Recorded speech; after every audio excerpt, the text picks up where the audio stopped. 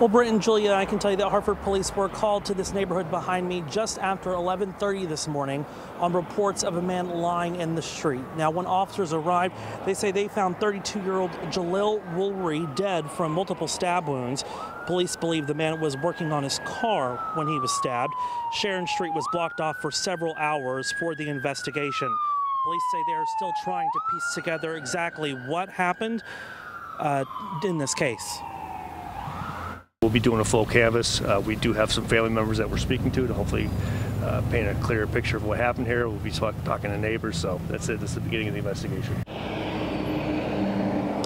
Now, we spoke briefly with Jaleel's sister off camera, who described him as smart and kind, saying he didn't trouble anyone. Now, a portion of the sidewalk on Sharon Street is still blocked off by crime scene tape, and a brown Jeep was seen being towed from the scene a little bit earlier this afternoon. Now, the Hartford Major Crimes Division is leading this investigation, and anyone with information is asked to call Hartford Police.